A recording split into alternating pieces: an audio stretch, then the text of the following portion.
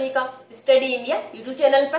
तो आइए शुरू करते हैं आज हम आरआरबी एनटीपीसी सीबीटी 1 के एग्जाम में जीके संबंधित पूछे जाने वाले 40 मोस्ट इंपोर्टेंट क्वेश्चंस का वीडियो नंबर 2, जिसके अंदर हम बात करेंगे सीबीटी 1 के एग्जाम में जीके संबंधित पूछे जाने वाले मोस्ट इंपोर्टेंट क्वेश्चंस के बारे में।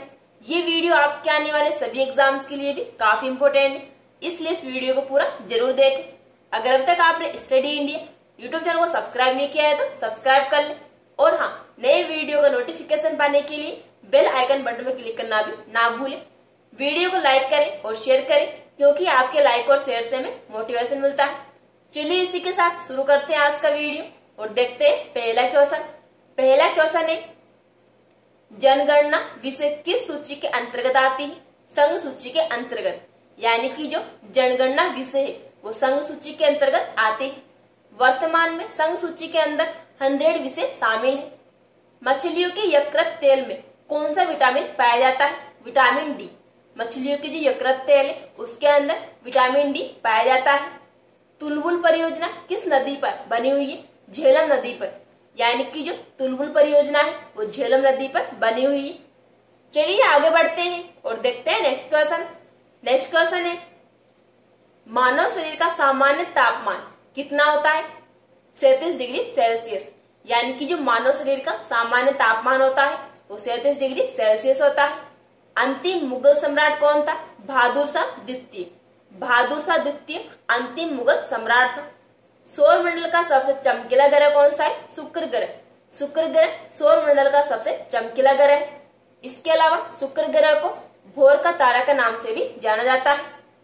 चलिए आगे बढ़ते हैं और देखते हैं नेक्स्ट क्वेश्चन। नेक्स्ट क्वेश्चन है, लिंगराम मंदिर किस राज्य में स्थित है? ओडिशा राज्य में। लिंगराम जो मंदिर है ओडिशा राज्य में स्थित है। मकाऊ की मुद्रा को क्या कहा जाता है? पटाखा, यानी कि मकाऊ की जो मुद्रा है उसको पटाखा कहा जाता है। सिनेमा का आविष्कार किसने किया था? निकोलस और जीन लुथिये ने। निकोलस और जीन लुथिये ने सिनेमा का आविष्कार किया था। चलिए आगे बढ़ते हैं और देखते हैं नेक्स्ट क्वेश्चन। नेक्स्ट क्वेश्चन है, पृथ्वी का एकमात्र उपग्रह कौन सा है? चंद्रमा, यानी कि जो चंद्रमा है वो पृथ्वी का एकमात्र उपग्रह है। हर्ष के दरबार का राजकवि कौन था? बाण भट्ट। हर्ष के दरबार का जो राजकवि था वो बाण भट्ट था। हाइड्रोजन बम का आविष्कार किसने किया था? एडवर्ड टेलर ने। एडवर्ड टेलर ने हाइड्रोजन बम का आविष्कार किया था। चलिए आगे बढ़ते हैं और देखते हैं नेक्स्ट क्वेश्चन। नेक्स्ट क्वेश्चन है, विश्व स्वास्थ्य दिवस कब मनाया जाता है? 7 अप्रैल को। 7 अप्रैल को विश्व स्वास्थ्य दिवस मनाया जाता है। दक्षिण अमेरिका में चरागाह को क्या कहा जाता है? पंपास। दक्षिण अमेरिका में जो चरागाह है उनको पंपास कहा जाता है। भारत में सर्वप्रथम स्वर्ण मुद्राएं किसने चलाई थी? यूनानियों ने। भारत में जो सर्वप्रथम स्वर्ण मुद्राएं चलाई थी यूनानियों ने चलाई थी। चलिए आगे बढ़ते हैं और देखते हैं नेक्स्ट क्वेश्चन। नेक्स्ट क्वेश्चन है, भारतीय राष्ट्रीय कांग्रेस के प्रथम मुस्लिम अध्यक्ष कौन थे? बदरुद्दीन तैयब जी। बदरुद्दीन तैयब जी भारतीय राष्ट्रीय कांग्रेस के प्रथम मुस्लिम अध्यक्ष थे। राज्य अपहरण नीति को किसने अपनाया था? लॉर्ड डेहलोजी ने। लॉर्ड डेहलोजी ने राज्य अपहरण नीति को अपनाया था। राज्यसभा में मनोनीत सदस्यों की अधिकतम संख्या कितनी है? 12। राज्यसभा में जो मनोनीत सदस्यों की अधिकतम संख्या है वो 12 है। और इसके अलावा लोकसभा में मनोनीत सदस्यों की जो संख्या है वो 2 है। चलिए आगे बढ़ते हैं और देखते हैं नेक्स्ट क्वेश्चन। नेक्स्ट क्वेश्चन है, सुंडा जल डमरू मध्य किसके बीच स्थित है? जावा और सुमात्रा के बीच, यानी कि जो सुंडा जल डमरू मध्य है वो जावा और सुमात्रा के बीच में स्थित है। गांधी इरविन समझौता कब हुआ था?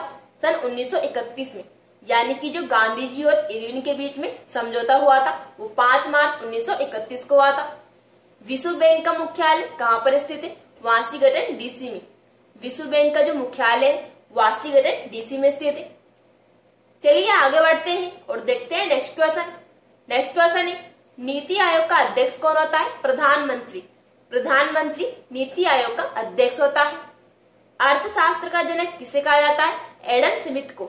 एडम स्मिथ को अर्थशास्त्र का जनक कहा जाता है। शिक्षा को किस सूची में रखा गया है? समवर्ती सूची में।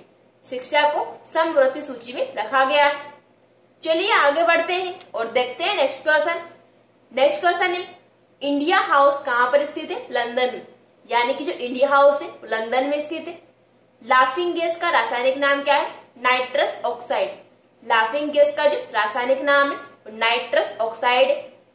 भारत में बैंकों का पहली बार राष्ट्रीयकरण कब किया गया था?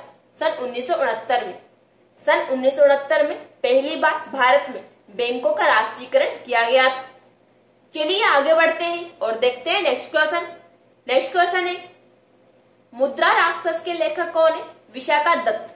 यानी कि जो मुद्रा राक्षस है उसके जो लेखक है विशाखा दत्त है। मोनोजाइट किसका एक अयस्क है? थोरियम का।